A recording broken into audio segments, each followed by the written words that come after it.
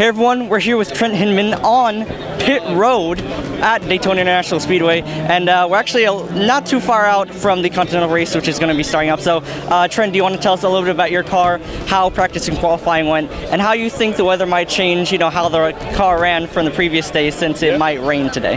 Well, you know what, to be honest with you, we're looking forward to that rain. I mean, the BMW is a great car in the wet, but at the end of the day, on Wednesday, we had a great test day. We were really working on race setup. Yesterday, we were quickest in morning practice, and Ashley did a hell of a job putting a P6 on the grid. So, we're looking forward to the race. I think it's going to be a good one. I think we got a fantastic car over the long run.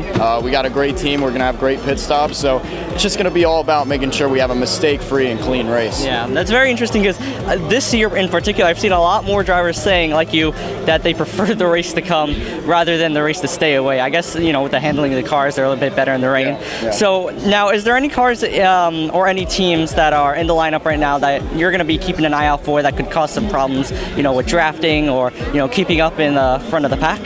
Well, for sure, for sure. I mean, all the guys up here in the GS grid are really, really strong. Every team here is very strong, but, most importantly, I think the Stevenson cars are strong. Multimatic has a couple of strong Mustangs out there, and, Rumpum's always a threat with that Porsche. So, we're as of right now, only BMW in the field, so we're going to be fighting for ourselves. We're going to be fending for ourselves, but I think we'll be all right. I think we got a great car once again. All right, now where can the viewers learn more information about yourself and your team?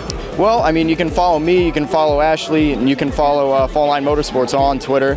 Fall Line Motors, at Ashley Freiberger, at Trent Hindman. We're on Twitter, Instagram, Facebook. So yeah, just find us wherever. We're on there. Don't worry. All right.